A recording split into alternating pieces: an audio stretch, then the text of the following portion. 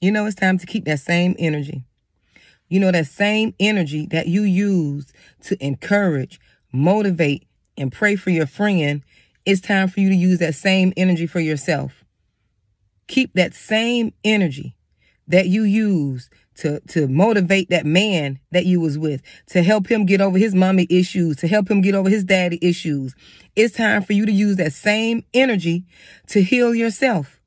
Have you ever noticed the people who need the most healing, who need the most encouragement, who need the most love, who need the most hugs, they're always trying to be there for other people.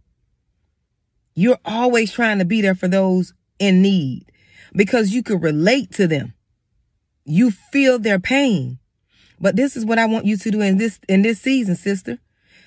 This is what I want you to do. You can no longer run after your friends. You can no longer run after your siblings. You can no longer run after whomever you're running after, trying to get them healed, trying to heal them, nourish them.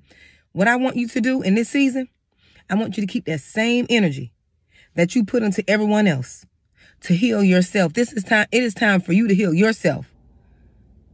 You would have been further along if you would have taken the time to heal your wounds. You would have been further along if you would have taken the time to heal your childhood issues. You would have been further along. But no, instead, you allowed your empathy, right? You allowed your empathy for others to override the empathy you have for yourself. So in this season, it is time for you to keep that same energy.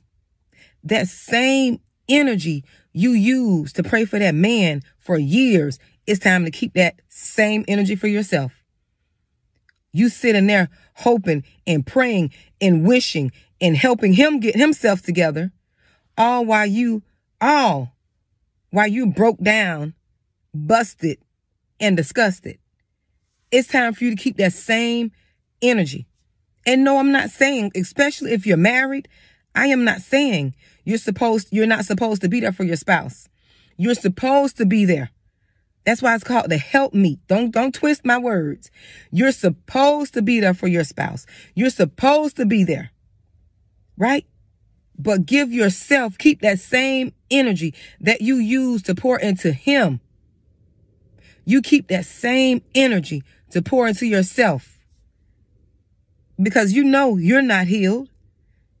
You know you're not healed, but you think you're healed because you got enough in you still to heal someone else, to not really heal someone else because you can't heal. Only God does the healing. To encourage, to motivate, right? To, that love and that encouragement that you're giving. That's part of healing someone else. Not saying that you do it. It's God that does the healing. But by you giving your good energy, your good encouragement, your hugs, your love, you're part of that. You're not the completion, but you are part of that. So in this season, I want you to give yourself the love. Give yourself the healing that you need. You need that. You need that for yourself. You don't gave everything to your children.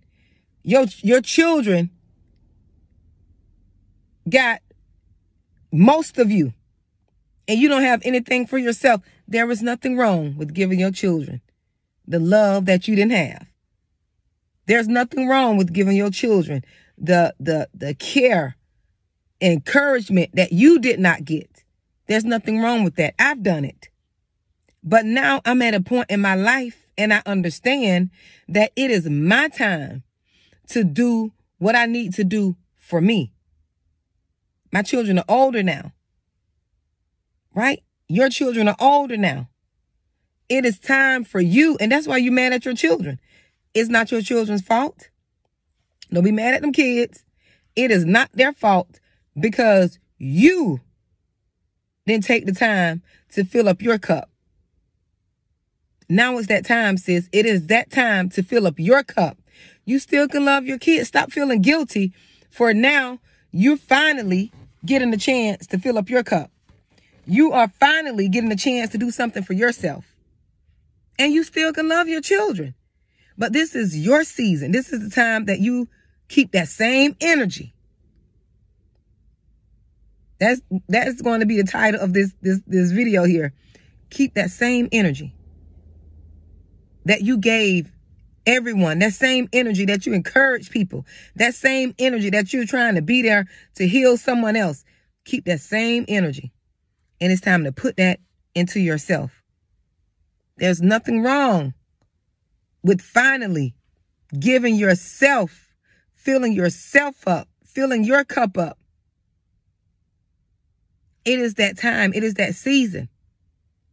You cannot be any good to your children when their storms come, because their storms are going to come.